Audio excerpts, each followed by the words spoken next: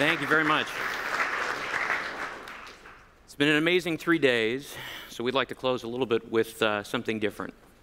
We spent a tremendous amount of time talking about how technology and policy are influencing the cyber conflict landscape. So in this last discussion, we'd like to look a little bit farther forward, discuss some emerging trends in technology that are going to influence that landscape in the years to come. To do that, we have two excellent speakers. The first I'd like to welcome up is Dr. Kevin Jones, Head of Cybersecurity Architectures, Innovation, and Scouting at Airbus. Dr. Jones leads a global team in covering research innovation, state-of-the-art solutions development, and technology scouting for cybersecurity. He's active in the cyber research community, having published and many times and holds multiple patents. He received his PhD in 2010 for his work on a trust-based approach to mobile agent systems and is a frequent speaker. He works closely with government, including his participation in the European Control System Security and Incident Analysis Network. Welcome, Dr. Jones, to the stage.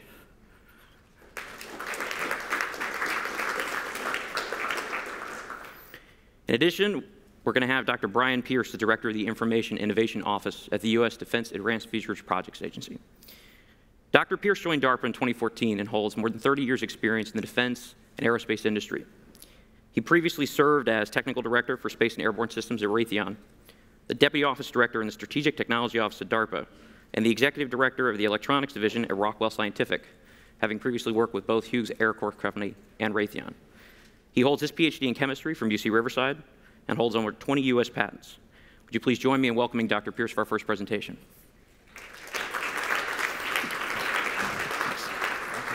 Let's go right ahead. Great. So DARPA is the Defense Advanced Research Projects Agency in Washington, D.C. And I think for those of you familiar with DARPA, you know that we like to tackle difficult problems. So what I'm going to do today is share with you some of the technologies that we're developing to empower cyber deterrence. So the world would really be quite different today if DARPA in the late 1960s had not invested in making computers talk to each other as a network, the ARPANET. This network grew very slowly at the beginning, and what you see here are the first 4 nodes, 3 in California and 1 in Utah. In 1970, it reached the East Coast of the United States, and in 1981, there were about 200 host computers, with a new host connecting roughly every 20 days. Well, of course, the rest is history, with today over 40% of the world's population, or more than 3 billion people, possessing an internet connection. The exponential expansion of the internet has certainly boosted our productivity to incredible heights. But of course, it also has opened avenues for bad behavior by a spectrum of threats ranging from individuals to nation states. And at DARPA, we're really looking how we can deter these threats. There are often raised 3 concerns about cyber deterrence. The first concern relates to the proverb, "Those who live in glass houses shouldn't throw stones." In other words, the dependence or our dependence on a vulnerable cyber infrastructure could constrain our cyber deterrence actions. A second concern is that cyber attackers have so far been able to maintain a high degree of anonymity, which makes it difficult to identify and deter them. And the third concern is that if we decide to mount a credible, in-kind response to a cyber attack, we would like our response to be accurate and calibrated. So to address these concerns, we organize our cyber deterrence technologies into 3 areas with objectives to, 1, strengthen the cyber resilience of our networks and systems, which include cyber physical ones such as the electric power grid.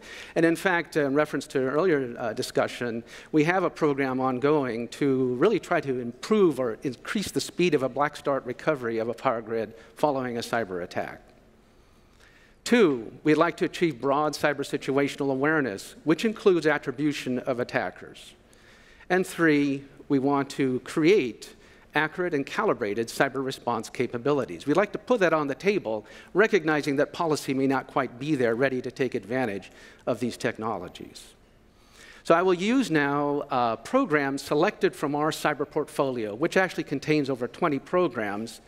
But take these few and just use them to illustrate each of these 3 areas, starting with strengthening cyber resilience. So we have built for ourselves metaphorically, a cyber glass house, at which adversaries can freely cast stones. Now, we would like our house to be certainly resilient against these attacks, and construction does play a very big role in resilience. I really want to construct things correctly from the beginning, rather than fix them over a rather extended period of trial and error. So consider the purchase of a hardened glass door for my house. I go to a store, I look at several doors. I like the one with stainless steel hinges, but I notice there's a small crack in the glass near the lower hinge. Now, I ask for another door because I don't want a weakened one, and one door without defects is brought to me. Now, what if I've been told that all doors made by that manufacturer come with a crack near one of the hinges, but they'll send me a patch in a week to fix it? And furthermore, additional cracks will appear in the future for which will require new patches. Now, I think most of you would find this answer unacceptable, and you'd look at doors made from other manufacturers. Now, unfortunately, all software we buy today, and I emphasize all, comes with defects and vulnerabilities. And we accept a continual cycle of patching. We really want to change that paradigm, and toward that end, we have programs using formal methods to ensure that software is built as specified, that it is correct by construction. Software that does what it's specified to do and nothing else helps tremendously in hardening it against cyber attack. We are developing tools and technologies for code construction using formal methods for embedded systems, such as in the mission computer for a helicopter.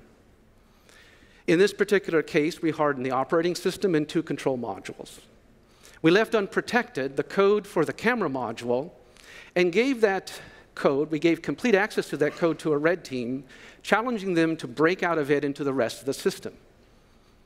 Now, we had formally proven that an attacker could not break out of this camera software. And indeed, they couldn't do so, thereby really upholding the power of mathematics. So, of course, there's challenges here in how you scale this particular approach, but at least that's a start. Now, of course, despite our best efforts to repel cyber attackers by hardening software, they do get in, and we use automation to engage them in machine time rather than human time. And one DARPA program that epitomizes this approach is the Cyber Grand Challenge, with the objective of automating what human hacker teams do in DEF CON's Capture the Flag competition. The automation developed under the challenge includes the discovery and patching of software vulnerabilities.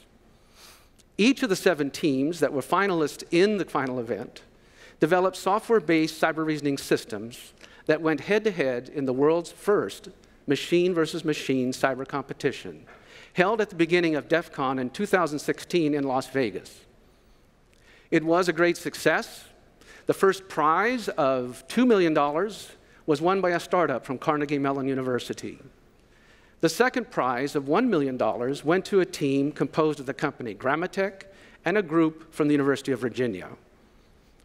And the third prize of $750,000 was won by a team from University of California at Santa Barbara, actually Shellfish, who also compete in Capture the Flag. Now, a major highlight of the event was that software flaws can last minutes instead of as long as years. For example, one of the cyber reasoning systems discovered a software vulnerability actually unknown to humans in one of the rounds of the competition, and there were 96 rounds. And then 3 rounds later, a second cyber reasoning system uploaded a patch to this vulnerability in a lapse time of only 15 minutes. I really can't emphasize enough how much this type of automation is really a game changer in how we go about strengthening cyber resilience. So that's 2 programs pertaining to cyber resilience. It's not all of them in our portfolio. But building on this foundation of cyber resilience, I'd like to now turn to situational awareness in support of cyber deterrence. So here's our friend. He's trying to find out who's been throwing those stones against his glass house. Of course, really trying to get deeper insight into and situational awareness of adversarial activity. We've started a program called Enhanced Attribution that addresses the cyber deterrence concern of anonymity. The program aims to make transparent malicious cyber actions and individual cyber operator attribution through high-fidelity visibility into many aspects of an attacker's activities. Our approach involves the correlation and fusion of data from a variety of sources, including commercial threat feeds, network IDS data, as well as net flow, to detect and characterize the data tracks between an attacker and its target. This information can then be used to provide a convincing public attribution of a cyber attack. Now, there are additional programs that are working on developing technologies for cyber situational awareness. But what I'd like to do is turn to a couple of programs that are working to create accurate and calibrated cyber response capabilities. Now, so really, now that I've been able to find out who has been throwing the stones, I would like to provide multiple options in terms of the possibility of an accurate, calibrated response. So here's our friend here doing actually quite a great job in his response to those attacks. We have a program called Plan X that has developed a mission command platform for cyber operational planning and execution. In addition to providing a common operating picture of cyberspace that extends from network topologies down to individual programs running on a given computer, Plan X has developed a suite of automated tools for cyber operators who cannot be assumed to have degrees in computer science, electrical engineering, or related fields. These tools include the automated analysis of cyber courses of action. Third-party applications that provide a range of capabilities can be accommodated through a Plan X app store. And other notable features include laptop deployability, as well as the ability to train while conducting operations. So now let me shift to really my last program that I'll highlight. It's called Harnessing Autonomy for Countering Cyber Adversary Systems, HACCS or HACS, which really is trying to address the threat of botnets. I think we all know that malicious actors are certainly today very capable of compromising and using with impunity large numbers of third-party computers and other devices. Such collections of conscripted devices, also known as botnets, are used for criminal, espionage, computer network attack purposes, often a combination of all three. Recent examples of botnets and similar malicious code, of course, include Mirai and WannaCry. The potential scale of the effects of botnets make them a national security threat. And really just improving the security posture of blue networks is not sufficient to counter these threats, as the majority of their nodes reside in neutral networks or so-called gray space. And of course, we are very limited in terms currently of what we can do against these nodes in gray space.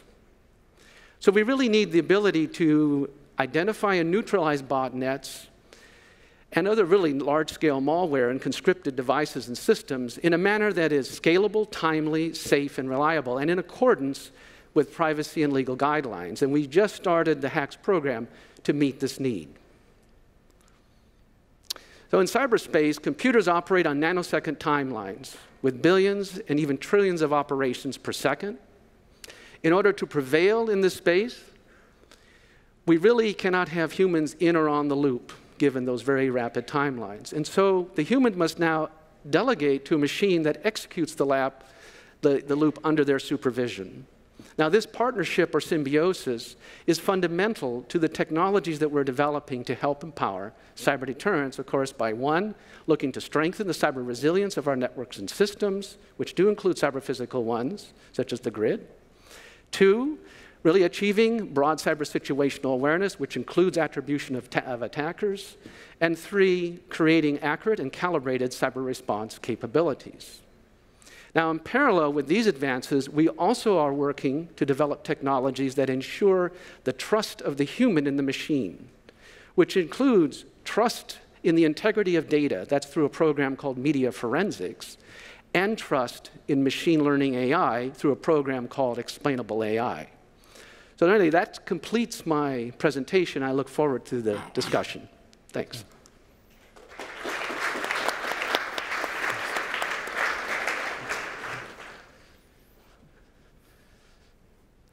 Good afternoon, everybody. It's my pleasure to be here, so thank you very much to the organizers for inviting me.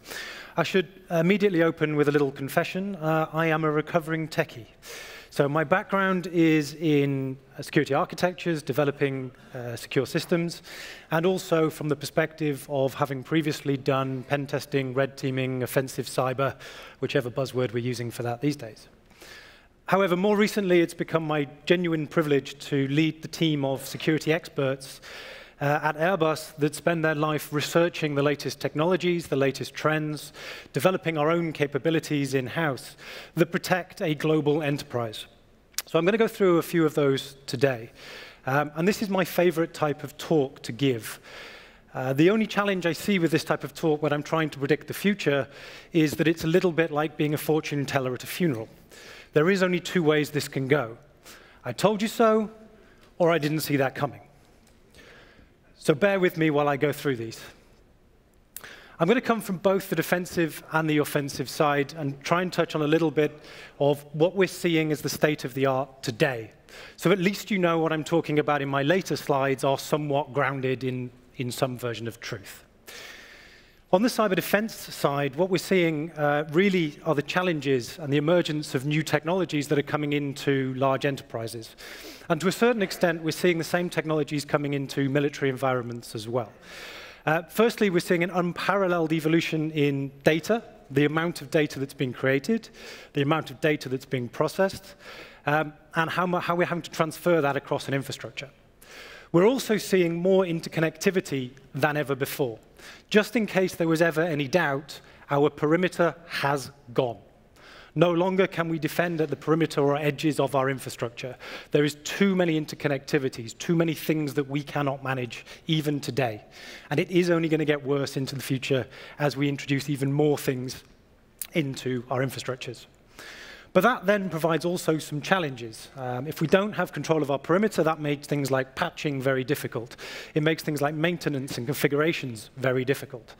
And the technologies that we need to be developing now are to help us make sure we can do those configurations, make sure we can control those extended enterprises that we're going to be offering. Cloud technology is coming in a very large way. I mean, we can now have software as a service. We can have platforms as a service. We're reliant on contracts and legal requirements, as well as the technical solutions like cloud brokers that can help us to protect those infrastructures. We're also seeing an emergence of mobile devices coming in. Not only looking at mobile devices that we manage, but mobile devices that are being used by our employees. Concrete example I use from the world of critical national infrastructures, the one thing you can never account for is somebody charging their mobile phone in a safety critical system, such as, I don't know, a transport control infrastructure. By definition of the fact it's mobile, that means it's been outside of my control, outside of my infrastructure. So that was always one of the types of techniques we were looking at in a previous life to try and be a weakness or a chink in the armor of the defenders. Can I use a device that I know is going to be in and around that infrastructure? We're also seeing the emergence of IoT. You've all heard and various things about IoT this week, by which, of course, I mean the Internet of Trouble. Wearable technologies, smart technologies, they're already here today. The idea behind them is they are sensor-based, they are very cheap to deploy. We've seen only earlier this year that, for example, wearable technologies for Fitbits and smart fitness tracking tools can, when they're used with things like Strava, give away the location of military bases because nobody puts their privacy settings. By the way, even if you do put privacy settings and someone hacks your account, I still know where you've been. But that's the type of information leakage that we have to deal with. We're also seeing, though, on a more security-based side, a re-emergence of what we call DevOps or SecOps. So really going back to some of the basics of high-fidelity security in the areas where we do still have control. But that makes it very difficult for us to do that on a global scale. It's well worth looking at our adversaries. We don't often talk enough on the defender side around what our adversaries are doing and how they're targeting us. But until we can understand that, we genuinely cannot defend ourselves and our infrastructures and our data particularly well. There's different types of adversaries that we're facing, and some for cybercrime, for example, to your average hackivists, right up to nation-state actors that are advanced persistent threats. I should stress in the moment, the lines between them is somewhat blurry. You know, we can no longer be certain who is doing what, where, and when. It's no longer the kiddie, the script kiddie with a hoodie in his bedroom. But what we are seeing is the prevalence of new tools in the hacker's armory. We're seeing a lot more automation in what they can do. And that can be as simple as things like automated tools that do multiple steps of an attack process as they move through from intelligence to the later stages of the kill chain.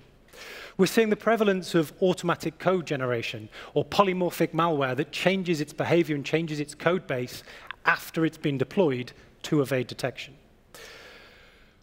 We're seeing a big difference between the actors that are what we call scattergun actors that are sending things out and can do mass damage, intentional or unintentional, versus those that are much more targeted. There's a lot more effort and energy that's gone into a very specific targeted attack against an actor or a system. More worryingly, perhaps, is these services are available to buy. You can go on the deep web and the dark web and you can buy hackers for sale. You can buy technologies and tools and data that you need to perform your attacks for sale. So there is now a service model in the attacker community. And that's one area I certainly think that we need to do better on the defender's side to disrupt and to understand. We don't have enough research in that area at the moment. We're also seeing the prevalence of new APTs that are coming through. So technologies that have spent a lot of time, a lot of effort, are very targeted and have modular plugins for different types of systems. And I'll touch on some of those that have targeted nation states later on in the slide deck. The issue we have on the attacker's side when we look at this, though, is they very quickly become the tools of your average adversary. No longer can we say that, you know, the Eternal Blue or the Eternal Star technologies that were there were very quickly in the hands of cyber criminals. And that's why I say the lines are blurring a little bit. So there really are trends that are coming after everything, anything, right down to things that are very specific.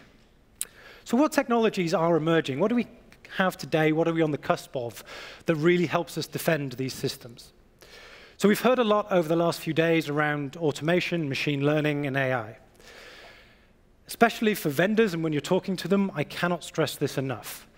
Automation is not artificial intelligence. And I really genuinely mean that. What we have to consider, though, is that both are very, very important to what we do. Automation should not be forgotten in the world of artificial intelligence and where we're going. We can still have systems that respond in the right way and in the relevant way. We've seen that with the emergence of things like moving target defense, where data moves around the infrastructure. Data is generated on the fly to confuse an adversary when they're inside your infrastructure. We can see systems that reconfigure IPs or firewall rules. That's still deterministic. That's automation. But in a world where the attackers have automation, have code that changes, we need that on the defender's side as well. We're seeing machine learning, whether that's things like deep learning neural networks, that are starting to analyze data. The problem and the challenges with machine learning are, quite frankly, we have to have good data sets. Not only good data sets, we have to have good representations of the environments we're going to be deploying them in. So actually, the effectiveness of machine learning techniques for attack detection, either you have supervised learning, where you need a very good model, or you have unsupervised learning, which takes a very long time to train. I'm not saying that we're not going to get there. I'm saying that that is the current state of the art, and we need to make sure we're still pushing in those direct directions with the research. Then we have this futuristic view of AI, machines versus machines. We are a long, long way from having that in the cyberspace today. It's not impossible, and I know there is research going on in very large-scale programs to do that. But actually, we need to achieve the automation and the machine learning first. Other techniques we're seeing, endpoint protections coming through, that type of activity is very much there so we can protect our infrastructures. ASLR or micro-virtualization, segmenting applications from other parts of the operating systems. That gives us a very good defense once people are in. But again, that doesn't help us when, for example, you have IoT devices connected into your infrastructure. I can tell you for certain that in our research labs the other day, just for fun, we hacked an automated coffee pot, IoT coffee pot. You cannot account for somebody having that type of device on your infrastructure and somebody pivoting through. So you have to still have segmentation. Cloud security, there are techniques already out there that manage the data, manage the infrastructure. You have different third-party agencies that can manage the cryptography that goes there. Blockchain is very good in areas such as supply chain management. We seem to be in a world where blockchain is the answer to everything, but in fact, there are certain use cases where it is a very good solution, others where it is not, and we need to be very careful with that technology. But for supply chain management, managing those parts and components and making sure that they are authentic is a really good option for blockchain. And on the, looking from an enterprise perspective, we still have to then say we have residual risks. So how do we manage those residual risks, things like cyber insurance? I finally want to touch on nation states and critical national infrastructure and the trends that we're starting to see there. CNI is a very interesting space, and we've spent a lot of time making sure, specialist areas of industrial control systems, we know the types of threats and risks that are coming at industrial control. We're a manufacturing company. But that also means we're very good at understanding the threats and risks that come at other types of industrial control systems, critical national infrastructures, water, power, electricity, gas, etc. And there's two pieces of malware we saw last year that was targeting those. Crash Override or In-Destroyer is a modular piece of malware designed specifically for targeting power distribution networks. It has modules and plugins that mean I can control a power distribution network. Actually, it's a remote access Trojan, so it means I can do intelligence gathering about the grid. We saw the same type of behavior a number of years ago with Havex with a piece of malware. So if any of you are malware analysts in the room, there's a lesson to be learned there. You have to give your malware a cool name like In-Destroyer if anyone actually is going to hear about it. We've then seen more recently last year a piece of malware called Triton that targeted a Tritronics safety system. So now we've got targeted attacks against the SCADA, the supervisory control systems, at the IT level, and we've got attacks against the safety or the secondary backup systems. That means I can start to have an effect on industrial controls.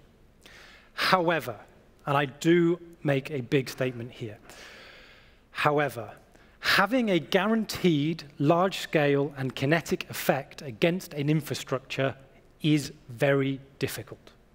All too often we hear people saying, we can just take down a power grid. I'm not doubting you can, but you have to be inside an infrastructure like that for months or years to do the intelligence gathering you need to be able to design and craft a relevant attack method, a relevant piece of malware that has that effect. Can you guarantee then that the safety systems don't kick in, or can you guarantee that there isn't a resilience and backup systems? And that is the type of challenge we face on the technical level, and it is going to be even more of a challenge on the legal and ethical and compliance levels that a lot of this audience are going to be very interested in. I cannot just launch and press a button and something happens until we get to AI. At the current stage, these processes take a very long time. I have to craft something very specific. On the counter to that, the systems I'm targeting could also potentially change. It only takes a momentary patch, and that particular piece of malware or that particular vulnerability no longer exists. I spoke about Eternal Blue and those type of methods earlier, which was underpinning the WannaCry. The problem was it was patched 3 months earlier. So actually that's bad cyber hygiene on the defender's part, not an advanced threat. So we do have to be very careful when we're in this space. Also, we should consider very carefully, specifically for this audience, where we're going with terms like cyber warfare. And I was very pleased that we funded some research and undertook some research with one of my colleagues, Dr. Michael Robinson, who actually published a paper in 2015 looking at some of the definitions and some of the challenges with really defining and integrating cyber warfare.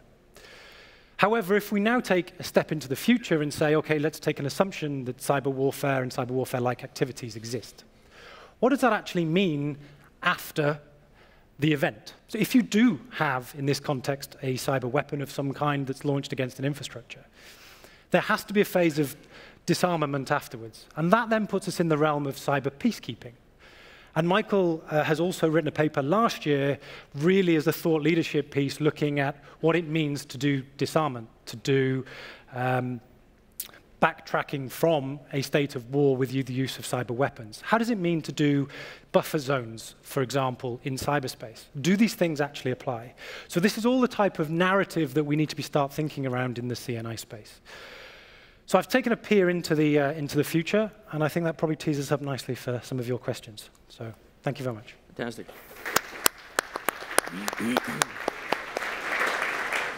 Well, thank you both. It's fascinating to hear the variety of perspectives on what's coming for offense, what's coming for defense. I want to dig a little bit into both your presentations, and then we'll start a more general discussion. Brian, looking specifically at you, we've had this discussion about software assurance going on 30 years now, and this idea of formally verified systems have been around for a little bit. What makes you optimistic at this moment? Could you give us a sense of some of the challenges that have been present in the past in deploying these systems and why now might be a more mature moment? Well, what we've done under the program, the particular program I highlighted was called High Assurance Cyber Military Systems, or HACMS. It was focused on embedded systems, automobiles, those kinds of vehicles, aircraft, helicopters.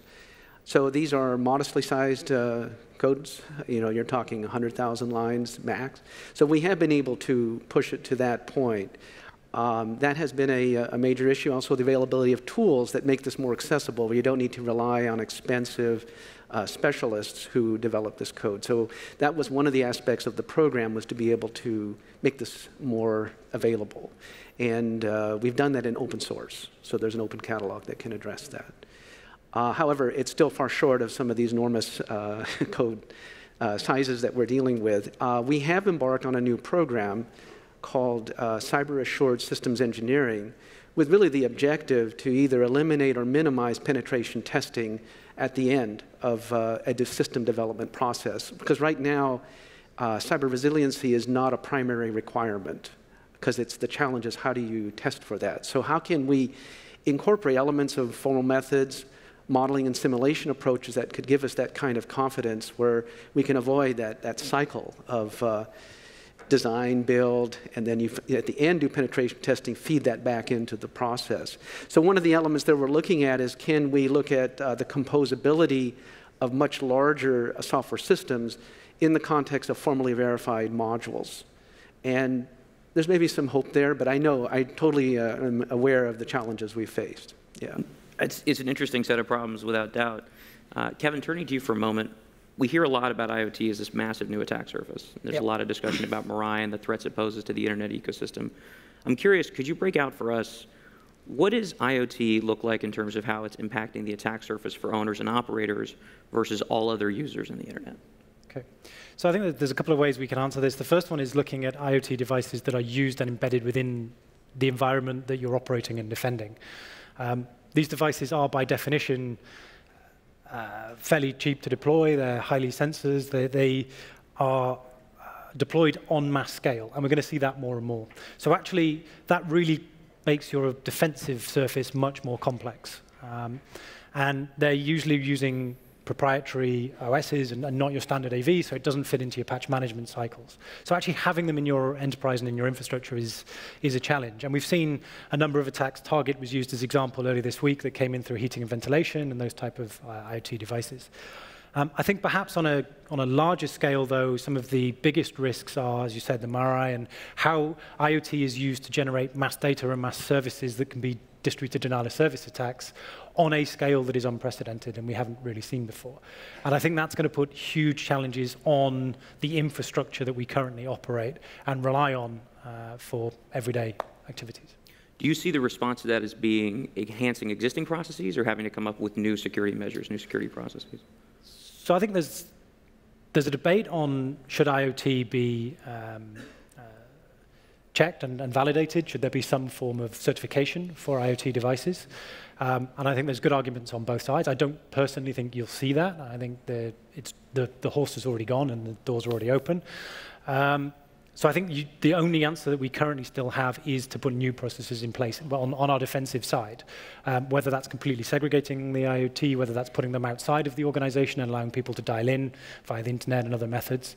But at the moment, we don't have a good enough understanding of where these assets are being deployed in infrastructures, what they're running, what are the vulnerabilities in them, and how quickly we can respond. There is a fairly good understanding of things like patch management for your standard IT infrastructure. We haven't got that yet in the IoT world, and I think we are going to need it. Interesting. Okay.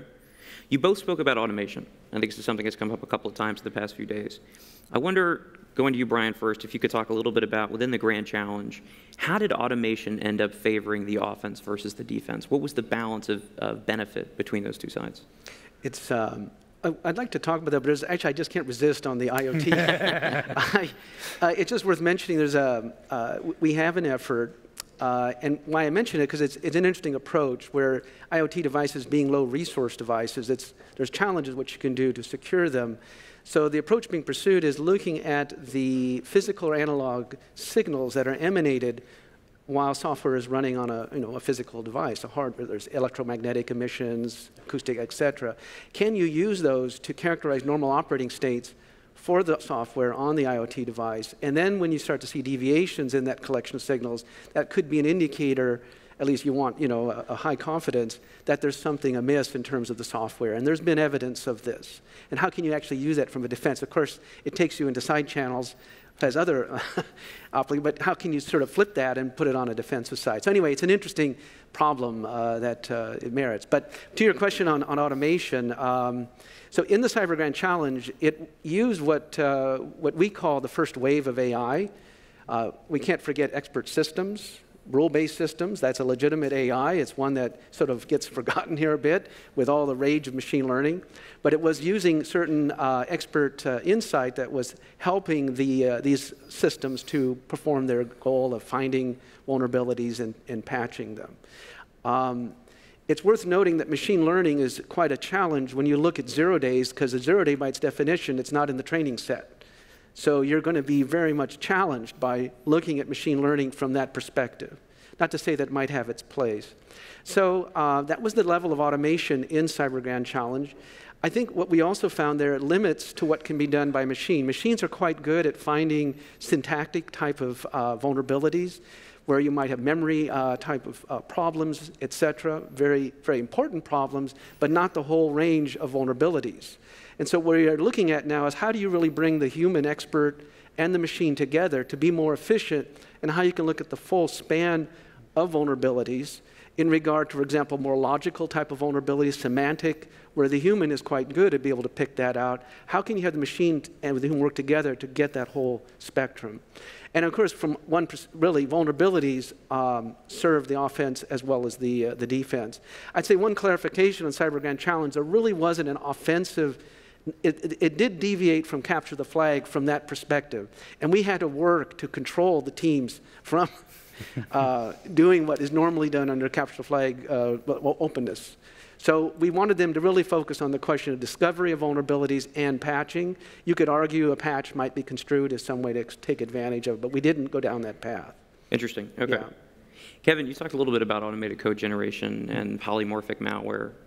In your mind, or at least in what you're seeing, what are the big trends here? How has this use of automation in the offense, particularly from malware generation, evolved in the last couple of years? So I think on the offensive side, as I said, polymorphic malware, so malware that can change its code base on the fly but retain its original areas. Also malware that can understand the type of environment that it's operating in and execute differently, depending on if it's in a VM or if it's in an infrastructure. We've seen ransomware type malware that will only execute at a specific time, i.e. It will learn the point at which you run backups, and it will learn your infrastructure before it executes. So that type of automation is already being used by the adversaries. I think we're still on the cusp of automation on the defender side, and that's perhaps even more interesting. One of the areas that the kind of tit for tat, if you like, is helping there is as more malware is being generated by seeded approaches, it's generating a huge amount of data for the defenders in the security operations centers, in the malware analysis, and how we can automate those processes, because ultimately a level 1 or a level 2 SOC analyst or a malware analyst still only has a limited amount of time. We only have a limited amount of budgets for those type of people. So we're starting to see automation on the defender side being used very much to sift through what is in those data sets. Yeah. And then I think the other side on the defense, I touched on it earlier, we need to look more at how the systems themselves have resilience by responding to the different types of attack they can see.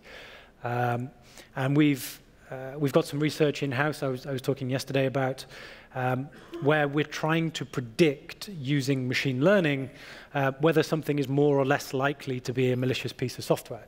And the recent publication we've put out suggests that for specific types of malware, things like ransomware, we can have 94% accuracy that it's going to be ransomware within 4 seconds of execution. So that means that the system, if it already knows that, can have a set of rules by which it can then change the system or stop the execution. And that type of automation, I think, we're on the cusp of it, and we can definitely take that into new areas to help defend ourselves. So looking over all of these issues, all these trends that you guys have identified, where would you pick out and say, this piece of technology or this general trend in the community is the most likely to provide benefit to the defender, allowing them to react more rapidly, to change its scale? What would you pick out as the one thing? Start with Brian. Well, certainly the automation on the defensive side, and as Kevin was describing, this ability to pick out patterns. In that respect, machine learning is very effective. And of course, you want to get away from signature-based approaches. Of course, then, even with machine learning systems, we have to be aware that they can be spoofed as well. Yep. And that's a whole interesting area in its own right. However, it is to your advantage. Now, in terms of code generation, there's a whole field now developing that's called big code, sort of a play on big data, where you're looking at sort of similar to data analytic techniques to be able to construct code towards the lines of building a corpora, and then you can have a search engine that builds with it if you wanted, for example, sort of an autocomplete for software using that. So that is emerging. But I would say the other area that is also valid is that how do we protect the human user from social engineering and the like? And it's an interesting area that we're starting to explore in terms of how might one have as a representative, as you engage in your various communication channels. I could think of a chatbot or equivalent to serve as my intermediary with an attacker. Because that, as we start to close up these vulnerabilities, we still have to deal with the human user in that respect. So that's an important area as well. So for me, I think I'd echo exactly what's just been said in terms of automation. I think the third area I would add to that is probably around, on the defender's side, doing much more around information sharing and making intelligence, vulnerability disclosures much more actionable and usable. We have to reduce that time. And there must be a reason why the likes of WannaCry was so successful when the patch was released months earlier. And there must be a reason why people aren't patching those systems. Or aren't getting the level of intelligence they need to be able to defend themselves properly. And we're starting to see the emergence of information sharing or intelligence sharing for vulnerabilities, using things like sticks and taxi, and how I make that actionable rather than just, I'm sending you a list of the top 100 vulnerabilities. So I think that would be the third area that I would really add to that, and we need to look at. So one of the keynotes yesterday highlighted the degree of trust that we have in these systems at a fairly low level and moving up the stack. I wonder for both of you, what's the trend that you see in terms of our ability to trust? Brian, you mentioned this profiling of behavior on IoT systems to authenticate good from bad. What's the trend that you see in terms of our ability to trust these systems at a low level to implement those sorts of behavioral profiles, the sort of automated defenses, Kevin, that you've talked about? So I don't think it's just at a low level, per se. I think we have to trust systems at all levels. And I used cloud as the example earlier. A lot of enterprises and a lot of technologies are moving out to cloud services, and there is a whole bunch of things you have to trust in the middle. And we talk a lot around defense in depth, and I'm surprised it hasn't been mentioned quite as often the last couple of days as I would have expected. So I think the answer is we need technologies throughout the chain that can help us really, truly provide defense at different levels and defense in depth. We also need to consider the humans and how we protect and advance the humans in terms of being much more security aware. And there's challenges there for us as well. But I think we have to also accept that we operate in a completely untrusted environment, right down to supply chain coming through. So there are things like encrypted enclaves and those type of things that we can run in the OSs and on the chips that can help us. And there's technologies emerging now that let us do, for example, fully homomorphic encryption is on the horizon. Still a big challenge with subsets of polynomials. But we are developing techniques that help us operate and execute in untrusted environments. But they're still just tantalizingly over the horizon. We haven't quite got them yet. That trust is a very important element to all of this, particularly as we delegate more responsibility to machines as they gain more autonomy, which is really critical in these very demanding environments in terms of the timelines you need to, well, detect and respond. We have been looking at this question of machine learning AI. Deep learning sort of based systems are very good performing when they're trained with a lot of data. But they're opaque. It's this black box. And what we'd like to do is how do you make it possible for the human user to actually gain some understanding of what that black box is doing. So instead of just only providing a number corresponding to the confidence in the pattern being detected and classified, can you also provide an explanation as to why it came to that conclusion? And this is guided by actually a parallel effort looking at the psychology of human explanation, which we feel is important of how are we now going to, as we see machines get more capable, they need to be able to communicate their results. So there's interesting challenges where you look at decision trees, which are very explainable. They're brittle, but they're very explainable. Can some look at a hybrid of a decision tree type of approach, maybe give up a little performance, but now you might be able to impose that along with machine learning. So these are interesting topics. The other one, of course, is trust in the data itself, looking at trust in data privacy, such as encryption. Differential data privacy is an important one, secure multi-party computation. And then trust in the data, the integrity. What has been manipulated? So we are looking at efforts to break down integrity in terms of digital, physical, and semantic, where the digital is sort of the detection of inconsistencies in the pixels of, for example, an image as an indicator. Of course, techniques now are quite sophisticated, and we saw that one example earlier this morning of people being able to superimpose particular facial expressions and audio. We are looking at how you can detect those types of manipulations, but it is definitely a spiral of counter and counter-counters type of operations. I'll just add to that on the machine learning side as well. I think the real challenge today in machine learning is not developing new machine learning algorithms. It's a challenge, but it's not the real challenge. They've been around and existed for a very long time. The challenge is really around the training sets that we generate, but actually more importantly, the challenge is how do I master these technologies? How do I understand what they're doing? Can I introspect the way it makes decisions? And we've seen in previous experiments, even things down to the configuration of the GPUs can affect the results you get, and how I take that out of the environment in which I learn and put it in a new environment. Is it still as effective? Can I trust that particular learnt model, and how do I update that model? And again, I think mastering machine learning is a far more difficult challenge. The practice has way outrun the science behind it, and we really do need to understand, I mean, at some point. But yeah, the algorithms we're using today are certainly been around that have been enabled by the appearance or the development of GPUs, which of course is exciting, but we need to keep in mind that we want to understand the fundamentals here.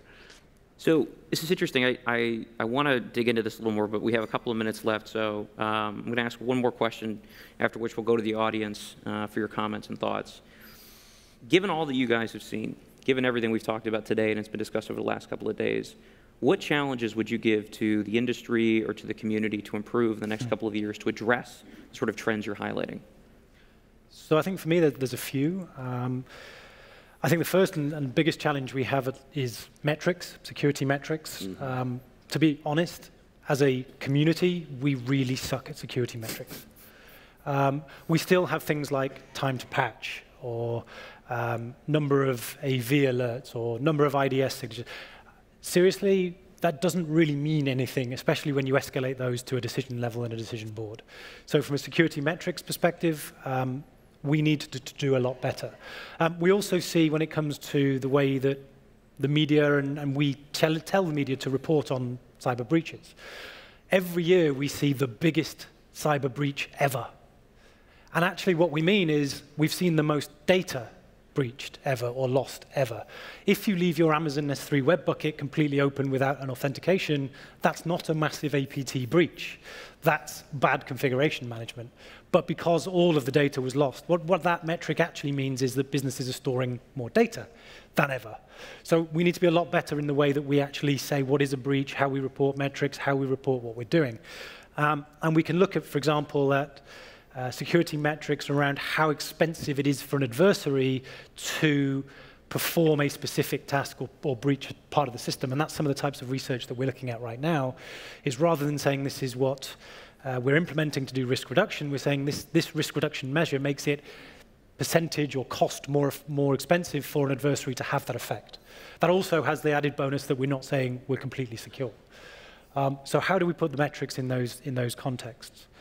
The second area, I think, for me, that we really need to challenge the security community on is human factors. And we don't consider ourselves multidisciplinary enough as an industry. We're all too often blaming the user, and we see these wonderful memes that say, in this corner we have all this technology, and in that corner we have Fred who clicked on a link. It's time we forget that. Let's not go back to the time. I mean, let's remember links are meant to be clicked. PDFs are meant to be opened. And we've got to the stage now where phishing is always the example we use. And we say, user clicked on that link again. I'm sorry, but if that email looked genuine, like it was from a service provider, let's call it Uber, for example, even if we train them to hover over that link, and it says uber.com, but actually we haven't gone as far to tell them that U has actually got an umlaut above it, which is a different character set, which takes you to a different site, and you still got owned by some APT. Let's get over that. Let's go back to the basics. And to be honest, we haven't got to seamless IT yet. The best platforms that we have that are operating are seamless to use. We are even further away from seamless security. And I think taking a user perspective is the first step along a long journey to get seamless security. And by the way, I also include in that making security systems simpler. If we have 30,000 firewall rules in a firewall, that is not manageable. Nobody has a clue what that does anymore. There's going to be vulnerabilities and holes there. So we need to really go back to the kind of human factors and human element. And then my final, I think, area, without dragging on too much, will be, again, on the multidisciplinary side, looking at legal, especially when it comes to critical national infrastructure. At what point is the red line? At what point does commercial need support from governments and vice versa? How do we do information sharing? And things like NIST and GDPR are certainly helping in that. But we definitely need to look at what that actually means and how do you implement those. And there's a long step ahead in terms of really bringing that community together between business, legal, technical, human factors, and psychology. And I think that would be the biggest challenge I would probably push out to the community. Brian, anything to add? I would just say I certainly agree on metrics, because I think it's not just security, it's metrics for all these very important issues that we are concerned about, but no metrics really exist, like data privacy. We need a metric. We want to be able to assess that. Integrity, all these important questions along with security. And then when you can start to do that, then you can perhaps establish an approach that insurance companies can now have a way to gauge the degree of security or the degree that privacy is at stake. So this kind of risk analysis, if one can technologically help support that and then see it taken forward by the industry in general, I think is very important. So I really echo that. I do think that this question of putting all the burden of security on the human user is the wrong direction. I mean, it's just going to end up where we don't want to use the systems anymore. But how can technology help to really alleviate that? And do that in a trusted manner is very important. The only two things I would add to what Kevin said is we are going to see much more involvement of machines. I mean, we talk a lot about autonomous type of systems. In cyber, it's already there because of these kinds of short timelines. And we do need to look at how we delegate to machines. This gets into the whole challenge of trust and assurance that it will do the right thing. And then finally, because technology can only go so far, I think technology is certainly moving ahead of policy and other considerations. And that really needs to start to look at what might be possible through technology and how that can really evolve the policy regarding cyber and all related activities. So, all right, yeah. Challenge is set. Open up for a couple of questions from the audience before we have time to close. I think there are a couple of mics floating around. Why don't we go right up here first? Thank you. I'm Liisa Pass from the Estonian Information System Authority. And my question is quite specific to where you ended with, which is the idea of information sharing and metrics. Yep. And when we look at the reality of how many cross-border dependencies we're having to deal with, so it's not just within one jurisdiction, it's not just within one network or one corporation. We also see that on the field, information sharing doesn't come naturally, and usually happens either based on a threat or with a very strong incentive otherwise. So how would you go about incentivizing both corporations and governments who might have, let's say, bad hygiene of putting a stamp on it and hoping it goes away? Do you share more across borders, especially when it comes to these large cross-border dependencies of national infrastructure? And secondly, how would you go about creating a better set of shared metrics so that our indicators make sense to each other? So I'll answer that and say, I think certainly between the business sectors, there is a certain amount of sharing that already goes on, but it's usually ad hoc, and the challenge is how we bring that together more formally. Actually, the real challenge there, when you formalize how you share it and what you share it with, is twofold. It's trust and it's timeliness. So I think if we look at return on investment, return on why I would share something from an enterprise perspective, I have to be able to get something back that I don't already know. And I have to be able to act in a timely way on that information to protect the business or protect the enterprise or protect the infrastructure. And I'm not sure yet, even within countries, but certainly cross-border, there is really a good system that enables us to do that. And I think looking at, I know the US is leading the way with the sticks and taxi, and actually ways that there is that sharing and very quickly disseminated. The problem with that platform then becomes the trust in the intelligence, because actually I want something I can action on very quickly, and when you formalize it to an entity or a central position, and then it goes back out from there, it almost becomes the word of that entity or that central position or that central database. And if you action on it in the wrong way, the trust level in all of the intelligences in that database goes down. So I think one of the challenges that certainly the US has been looking at is, can you tag, for example, vulnerability information or threat intelligence with a level of trust and say, here I have it right now, hot off the press, you can do what you like with it, but I haven't validated that vulnerability or that trust level yet. And actually, I think once the systems move in that direction, it incentivizes people to use them, which also incentivizes people to share on them as an open platform and create a community. So that's where I would go. And I think there is already signs it's going in that direction, but it needs to be stronger. Yeah, I would just say that I look at it more from what technology can do to help facilitate that. Mentioned earlier was fully homomorphic encryption. You can relax that a bit. It may not need to be encrypted for all time. Maybe it's only tens of years if you want to look. And that can sort of maybe lower the load on the system. And these are techniques where I guess two parties can keep encrypted. They can collectively come together to do a calculation without revealing their data. And the result of the calculation is known to both. So that's very attractive in certain situations where there might be constraints of what can be shared from a classification point of view.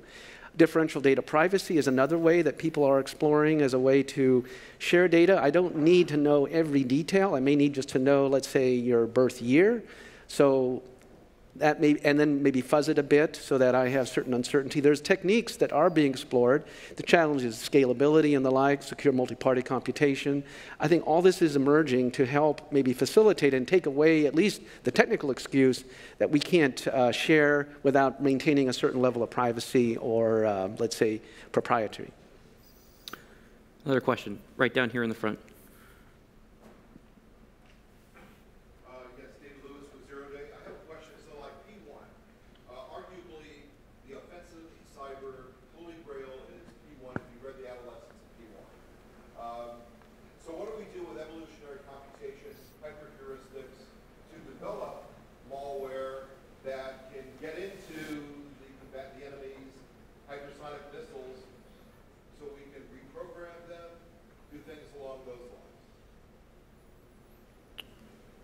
Well, you know, from the same techniques, of course, to be able to do code generation.